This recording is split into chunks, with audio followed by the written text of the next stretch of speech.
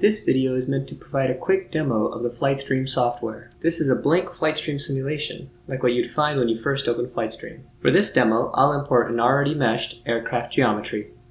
This aircraft has been made using the component cross-section file format. I'll import with the default settings. Here we can see the imported geometry. I'll turn on the mesh view to get a better look at the mesh. This quad dominant mesh has been made automatically by the CCS file format.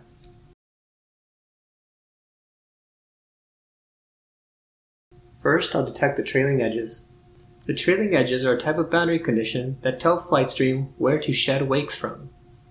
Wake shedding allows the vorticity problem to be well posed, and allows for the calculation of surface pressures and thus integration of aerodynamic forces. If we look closely, we'll see that the mesh is not watertight. All components in this geometry are fully intersecting. I'll have to use the unite operation to remove the parts of the components that are inside other components, such as a fuselage. Now this is a watertight model. Next I'll use the topology window, which shows various mesh diagnostics.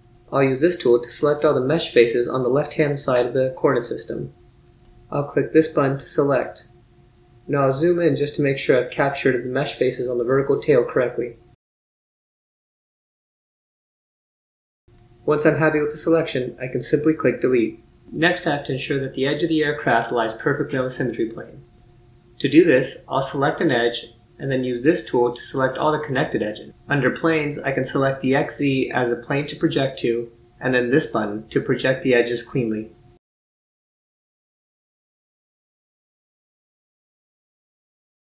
Now that I'm happy with my watertight half model, I'll select this button to auto-detect wake termination nodes. Wake termination nodes prevent the wake from being shed and makes the problem more numerically stable.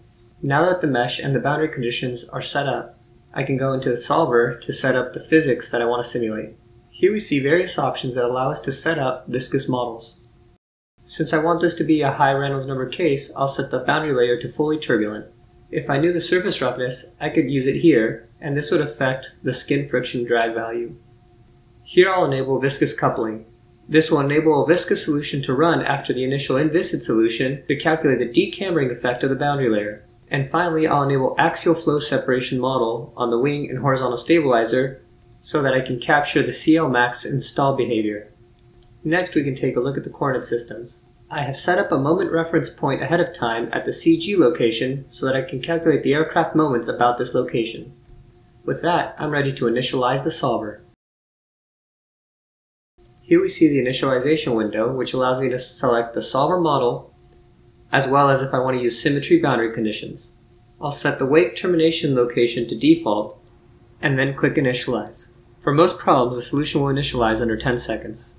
Now before running the solver, I'll set up a few of these solver settings. Here we can see angle of attack, free stream velocity, and the reference velocity and length and area. It's necessary to specify these to calculate the correct aerodynamic coefficients. Now I'll go ahead and run a solution.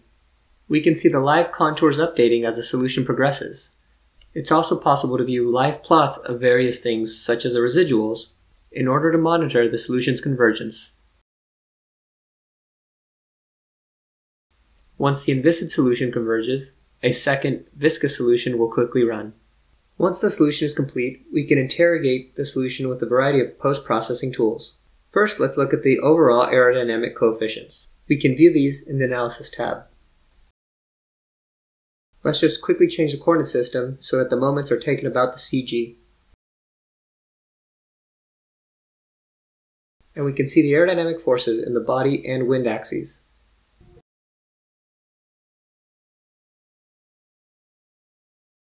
In the post-processing section, I can create a new distribution of surface sections. Surface sections allow us to calculate the integrated aerodynamic forces at various stations along the wing.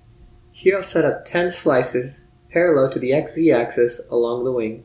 Once the sections are generated, they should be visible along the wing. These sections allow us to calculate the sectional loads. These can be exported and then applied to a FEM model to calculate the stresses in the structure.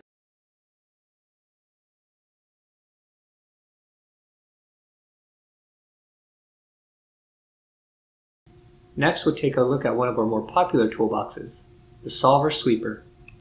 The Solver Sweeper allows you to set up sweeps of popular parameters such as angle of attack and side slip to generate aerodynamic databases.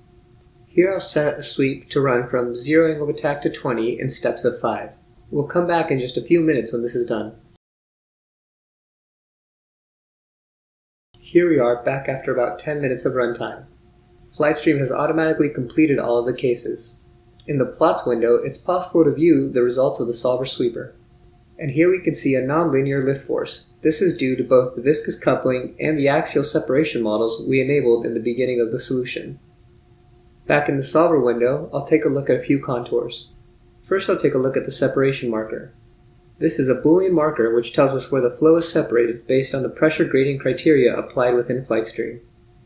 Now I'll take a look at the displacement thickness of the boundary layer. The takeaway here is that despite being an inviscid solver, the models within FlightStream allow us to estimate these viscous properties.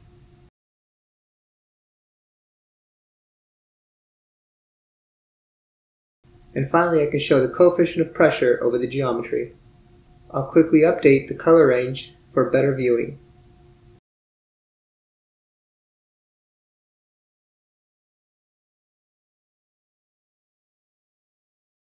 I hope this demo has given you a good feel for what FlightStream can do, but there are so many more topics yet to cover. Please ask your Altair representative for more information.